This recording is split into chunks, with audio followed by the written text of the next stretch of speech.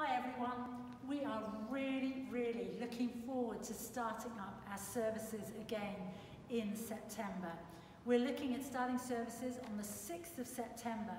We will have a 9 a.m. service and a 10:15 service. The 9 a.m. service is going to be for those who are more vulnerable because of age or because of medical condition. And the 10:15 service, children and young people will be really welcome to. So today we've been training up a fantastic team of stewards who are going to help us make our services COVID secure. So I just want to run through just a few of the things that we're going to be doing to help make people safe and a few things that we need you to do.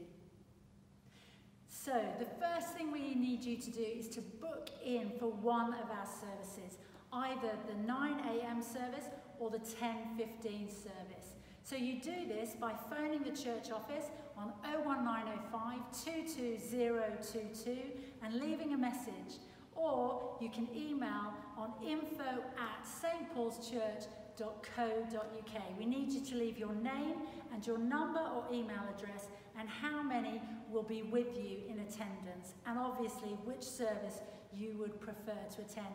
And don't worry if there's a service during September that you can't attend, that's absolutely fine. We just want to make sure that we've reserved a place for you at one of our services if you want to come. So, when you come to church on Sundays, the first thing that it's important to know is that the doctor's surgery car park will be open from 8:45 until 9 a.m.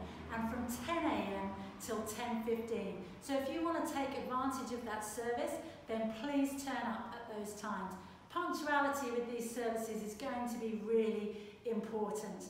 So when you approach the church, there will be clear markings outside indicating 2-metre distancing. We're going to be honouring and respecting the government guidelines of 2-metre distancing throughout every Sunday morning. So we'll have stewards on the door who will be there just to greet you and just to remind you of some of our safety procedures.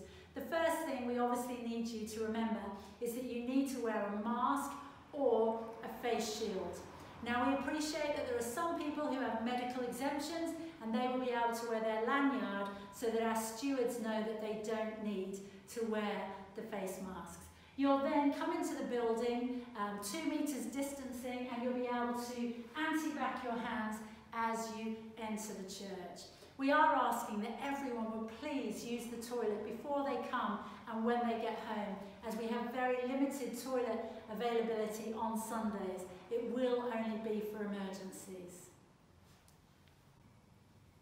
So when you come into the church, there'll be stewards who will greet you, and they'll be helping us ensure that everyone stays 2 metres apart while in the building.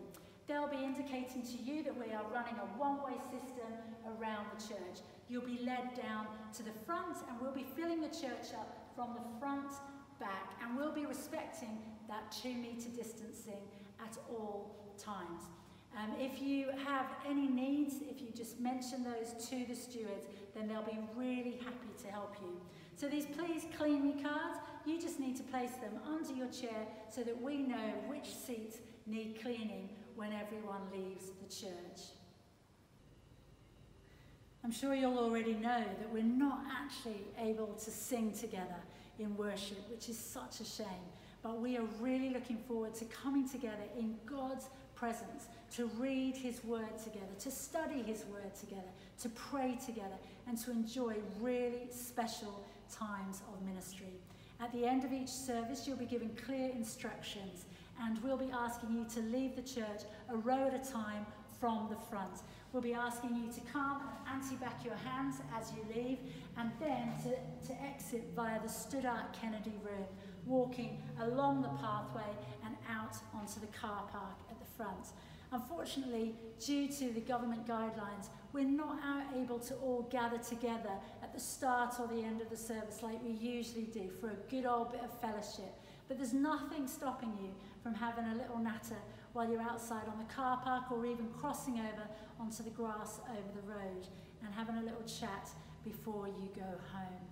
So we're really, really excited about what lies ahead. And we need you to book in as quickly as possible, as this will help us with all our planning and to ensure that everyone has a place reserved on the service that they want to come to.